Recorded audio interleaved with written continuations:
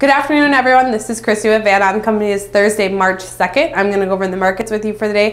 Big turnaround here in these markets as it just looked like you ran out of steam, and it was accelerated with the fact that you got export sales here today, and they just weren't fantastic. So in the ranges, but definitely the lower end of the ranges as far as it goes, and that was just enough to really accelerate these markets. Also, US dollar quite a bit higher again, and that does put some pressure on commodities. So you had corn anywhere from 4 to 5 cents lower, beans anywhere from 10 to 12 cents lower, at one point 16 cents lower, and then over into the wheat market you had quite a bit lower there, 8 to 9 cents as well. So overall, just some pressure in these markets as they were up against the top end of the range.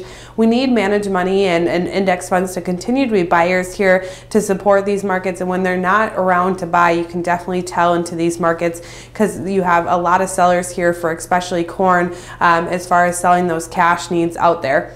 Over into the meat markets, similar trade there as well, lower trade in live cattle, feeder cattle. You did have cash trade here yesterday that was similar to last week, so it's a little bit surprising that you did have some pressure, as it should be supported with that similar cash trade. We'll see if we get any here today, later today or tomorrow. And then over into the outside markets, like I said, a little bit on the unfriendly side. Crude was a bit lower, anywhere from 75 cents to $1 lower. The Dow had a little bit of a setback, down about 30 points, nothing huge, but still lower nonetheless. And that US dollar was higher, so that just paired up for a little bit of negative markets, and you just had some sellers around there. Moving forward, what you're going to be watching is just weather out of Argentina. They are a little bit wet. You're starting to see some pictures show up of some trucks starting to really struggle to get those beans to port, and but more, that's just logistics more than anything. The crop is still in good condition, but we'll have to be watching that to see how everything pans itself out. And then also tomorrow you'll be watching to see what managed money did from Wednesday to Wednesday. That'll give us a good hint at whether they're going to stick around this market a little bit longer.